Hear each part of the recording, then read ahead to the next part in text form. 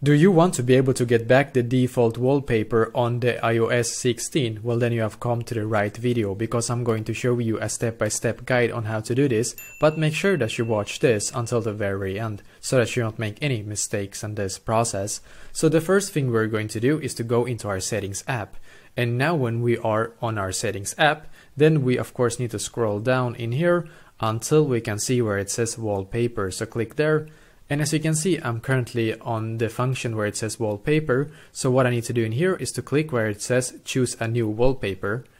And actually, as you can see, if you swipe here, or if you click on any of this wallpapers that you have in here and just scroll down, then you should actually be able to find a couple of wallpapers in here for you to choose. So basically this is exactly how to do this, and you can obviously click where it says set in the bottom right corner if you like this wallpaper or not. So basically this is exactly how to do this. So let me know in the comments below if you have any questions, and I will do my very best to try to help you. And also please leave a like on this video and subscribe to my channel, because I'm doing a lot of helpful videos constantly that might be very useful to you. Thank you very much for watching, and I wish you an awesome day.